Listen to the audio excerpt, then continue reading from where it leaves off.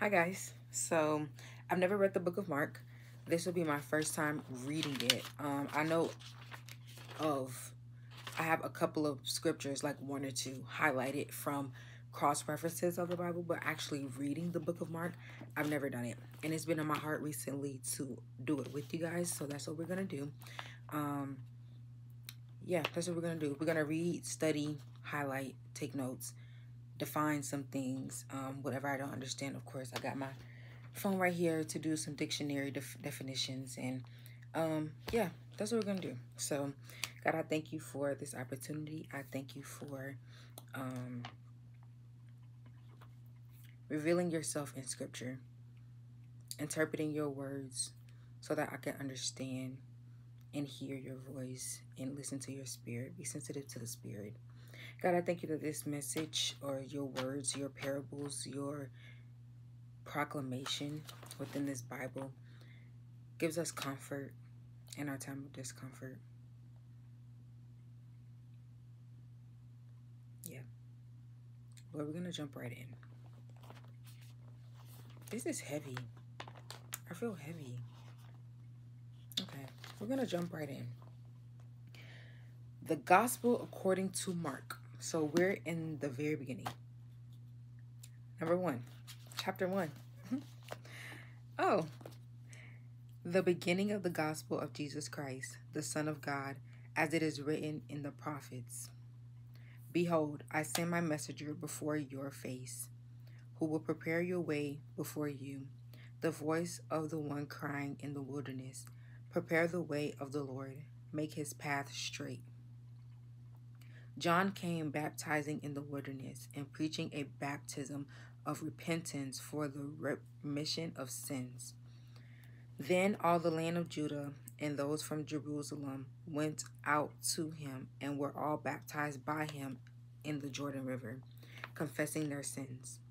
Now John was clothed with camel's hair and with a leather belt around his wrist, and he ate locusts and wild honey. And he preached, saying, There comes one. The one is capitalized, which we're talking about God or Jesus when the one is capitalized. There comes one after me who is mightier than I, whose sandal strap I am not worthy to stoop down and loose. I indeed baptized you with water, but he will baptize you with the Holy Spirit. Wow. It came to pass in those days that Jesus came from Nazareth of Galilee and was baptized by John in the Jordan. And immediately coming up from the water, he saw the heavens parting and the Spirit descending upon him like a dove. Then a voice came from heaven, You are my beloved Son, in whom I am well pleased. Immediately the Spirit drove him into the wilderness, and he was there in the wilderness 40 days, tempted by Satan, and was with the wild beasts, and the angels ministered to him. Now after John was put in prison, Jesus came to Galilee, preaching the gospel of the kingdom of God, and saying, The time is fulfilled, and the kingdom of God is at hand. Repent and believe in the gospel. As he walked by the Sea of Galilee, he saw Simon and Andrew, his brothers, casting a net into the sea, for they were fishermen. Then Jesus said to them, Follow me, and I will make you follow me, and I will make you become fishers of men. They immediately left their nets and followed him. Pause. Okay. I read the book of Matthew. Well, I'm reading the book of Matthew. And in the beginning, it is chapter 4. In chapter 4, the same thing happens. So it's Mark saying it and Matthew saying it at the same time. Jesus saw them fishing, and he said, he was talking to Simon and Peter, but follow me and I will make you fishers of men. Fishers of men. Fishers of men. Y'all, okay, this is so powerful because Matthew 28:19 literally tells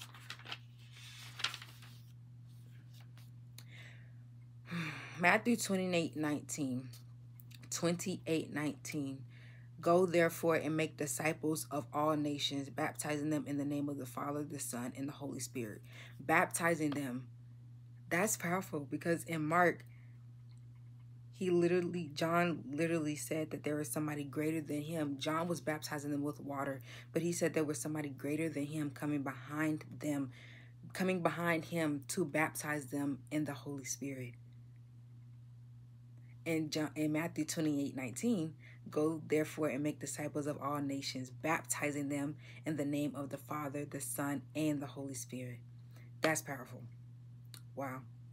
And then fishers of men,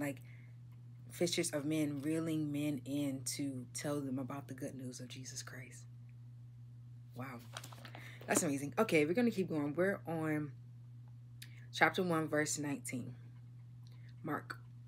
When he had gone a little further from there, he saw James, the son of Zebedee, and John, his brother, who also were in the boat, mending their nets. And immediately he called them, and they left their father Zebedee in the boat with the hired servants and went after him. Then they went into Capernaum, and immediately on the Sabbath he entered the synagogue and taught. And they were astonished at his teaching, for he taught them as one having authority and not as the scribes. Wow. He taught them as the one having authority and not as the scribes, which means he never fit in to his environment. Wow.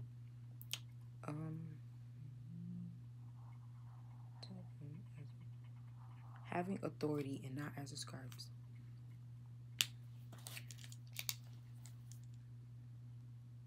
Jesus didn't fit in. He wasn't meant to fit in, but this just confirms that he didn't fit in from the beginning. All right. Now there was a man in their synagogue with an unclean spirit, and he cried out, saying, "Let us alone. What have we done? What have we to do with you, Jesus of Nazareth? Did you come to destroy us? I know who you are, the Holy One of God." But Jesus rebuked him, saying, "Be quiet and come out of him." And when the unclean spirit had convulsed him and cried out with a loud voice, he came out of him. Wow. Then they were all amazed. So they were questioned among themselves, saying, "What is this? What new doctrine is this? For with authority he commands even the unclean spirits to obey him." And immediately his fame spread throughout the region of Galilee. I want to know what convulsed mean. It says, I'm going back up, chapter 26. And when the unclean spirit had convulsed him and cried out with a loud voice. What does convulse mean? Let's look up what that means. Define convulsed.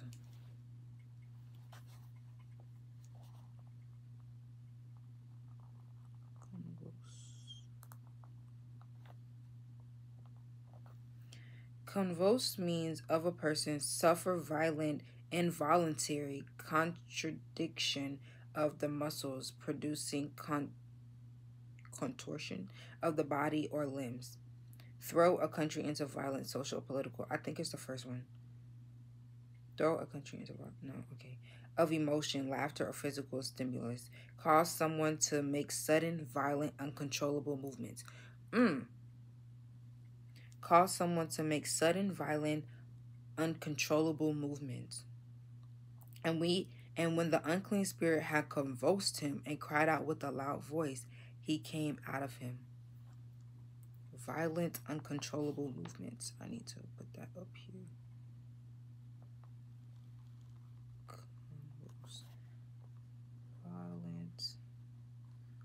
Violent / uncontrollable movements. Okay. All right.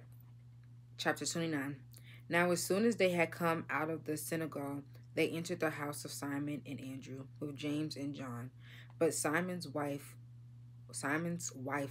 mother lay sick with a fever, and they told him about her at once. First of all, Simon is Peter. And I know that because of Matthew. Wait, I don't want to lose it. I know that because of Matthew. Matthew 3. Yep. Matthew 4:18. And Jesus walking by the Sea of Galilee saw two brothers, Simon called Peter. Okay, so I know Simon is Peter. But at this time he had not been converted to Peter. I know this is Peter.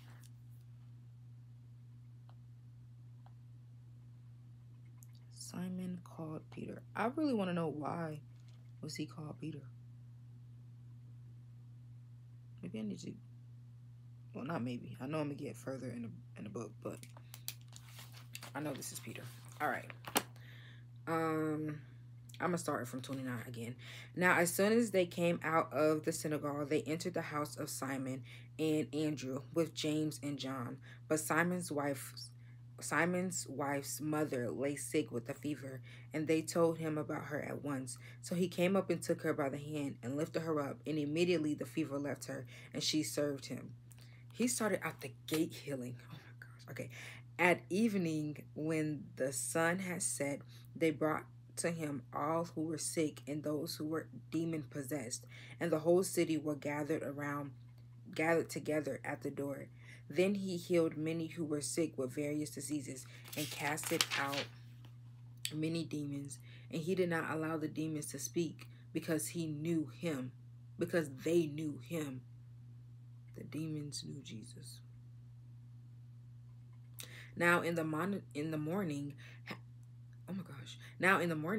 having risen a long while before daylight, he went out and departed to a solitary place. And there he prayed, and Simon and those who were with him searched for him. When they found him, they said to him, "Everyone is looking for you." But he said to them, "Let us go into the next town, that I may preach there also, because for this purpose I have come forth."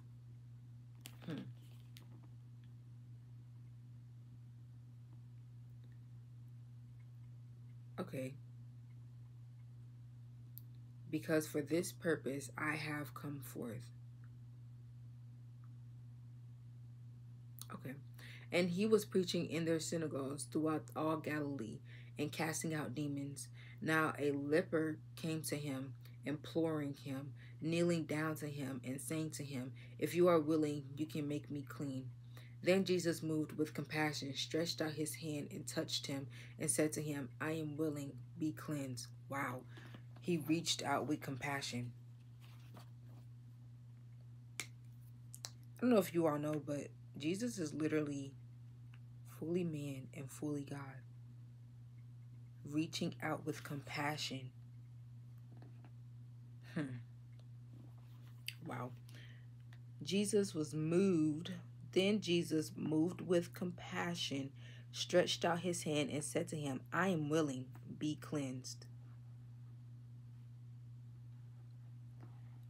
You know, I really like the fact that in this Bible, they kept the humanity of people in the presence of Jesus, which is Lord. The man said, "If you are willing, you can make me clean." And in response to that, Jesus said, "I am willing, be cleansed." Okay. As soon as he came spoken, immediately the leprosy left him, and he was cleansed. And he strictly warned him and sent him away at once, and saying to him, See that you say nothing to anyone, but go your way, show yourself to the priest, and offer your cleansing to those which Moses commanded as a testimony to them.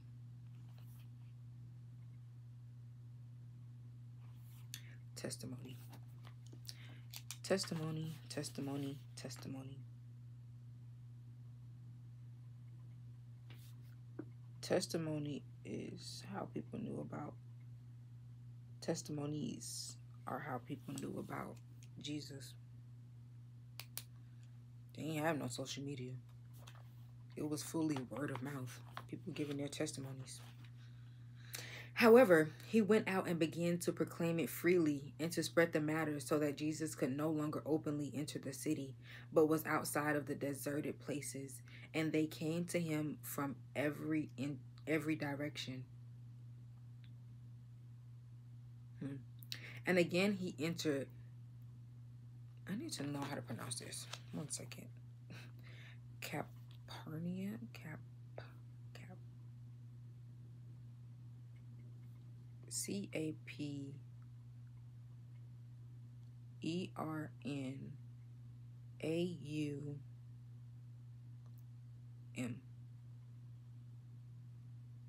Pronunciation, yes. Capernaum. Okay.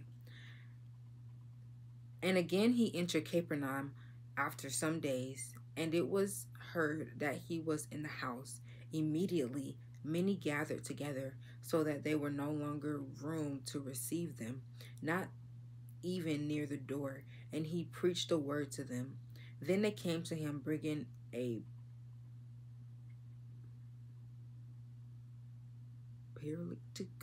paralytic who was carried by 4 men. And when they could not come near him because of the crowd, they uncovered the roof where he was. So when they had broken through, they let down the bed on which the paralytic was lying. Is that paralytic?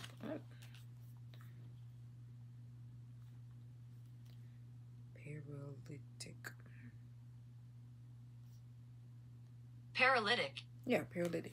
Okay. Paralytic was lying. When Jesus saw their faith, he said to the paralytic, "Son, your sins are forgiven you."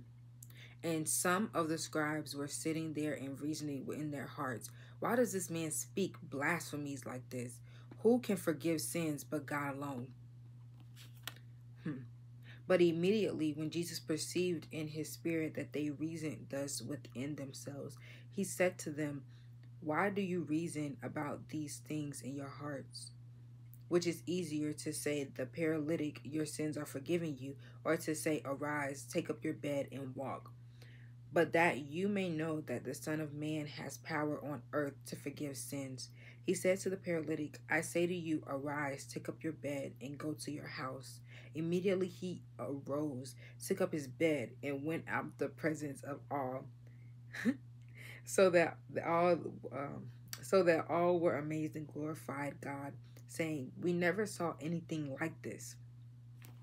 Yeah, I'm sure. Then he went out again by the sea, and all the multitude came to him, and he taught them. As he passed by, he saw Levi the son of Alphaeus sitting at the tax office, and he said to him, "Follow me." So he arose and followed him. Now it happened as he was dining in Levi's house, that many tax collectors and sinners also sat together with Jesus and his disciples, for there were many and they followed him. And when the scribes and Pharisees saw him eating with the tax collectors and sinners, they said to his disciples, "How is it that he eats and drinks with the tax collectors and sinners?" When Jesus heard it, he said to them, "Those who are well have no need for a physician, but those who are sick. I did not come to call the righteous, but sinners to repentance."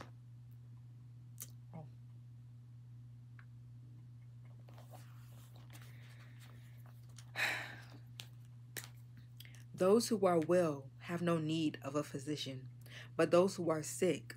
I did not come to call the righteous, but sinners to repentance. Wow. I don't know about y'all, but when I read the Bible, like, this is a reminder of who I serve.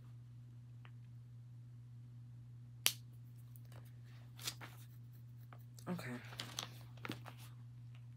The disciples of John and the Pharisees were fasting. Then they came and said to him, Why do the disciples of John and the Pharisees fast, but your disciples do not fast? Hmm. The disciples of John and the Pharisees were fasting. Then they came to him. They came and said to him, why do the disciples of John and the Pharisees fast, but your disciples do not fast? Then Jesus said to them, can the friends of the bridegroom fast while the bridegroom is with them? As long as they have the bridegroom with them, they cannot fast.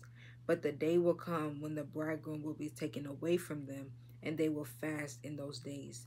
No one sews a piece of unshrunk cloth on an old garment, or else the new piece pulls away from the old, and tear is made worse. And no one puts new wine into old wineskins, or else the new wine bursts with wineskins. The wine is spilled, and the wineskins are ruined, but the new wine must be put into new wineskins. Okay, hold on, because this is a parable, but we need to understand it. So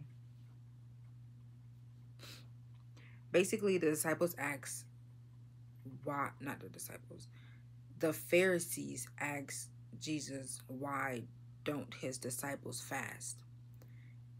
And Jesus is telling them that there's no need for them to fast because they have him with them.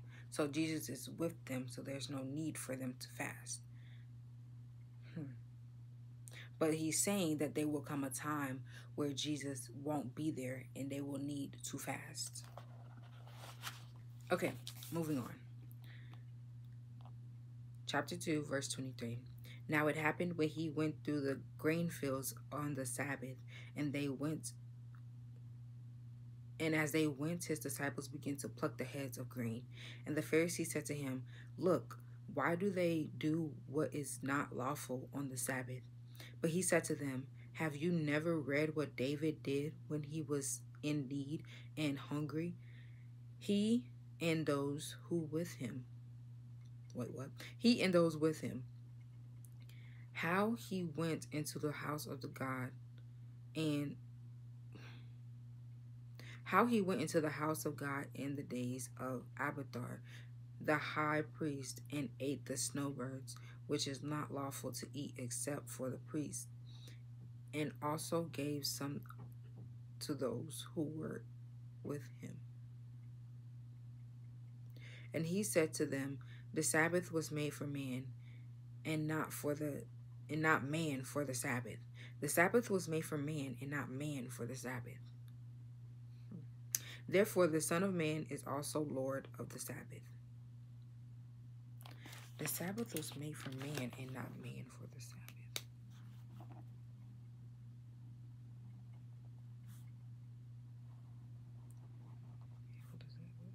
Therefore, the Son of Man is also Lord of the Sabbath.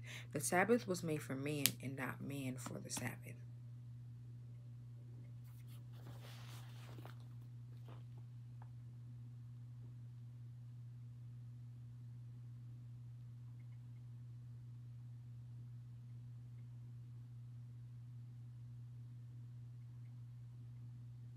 Okay, let's define Sabbath. In my current understanding, the Sabbath is a day of rest.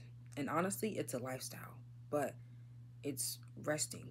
So let's actually define Sabbath so I can understand what this means. Sabbath. A day of religious observation and abstinence from work, kept by Jewish people from Friday evening to Saturday evening, and by most Christians on Sunday. A supposed annual midnight meeting. Okay, no. Well, this is actually good to know. A supposed annual midnight meeting of witches with the devil. That's why we working, they working too. Basically what that's telling me. But basically it's a day of observation and abstinence from work. So a day of rest. So I was right for the day of rest. So the Sabbath was made for man and not man for the Sabbath. So the day of rest was made for us. We are men. Man. The day of rest was made for us, and we were not made for a day of rest. Huh? I'm gonna have to figure this one out, but we're gonna stop here. We got to chapter 2. The next Bible study will be on chapter 3. I hope this was enjoyable. I definitely enjoyed it. I took a lot from this, and it's opened up my eyes to a lot, and um, I feel lighter reading this book, but there's a lot more to dive deep into and read. So, yeah.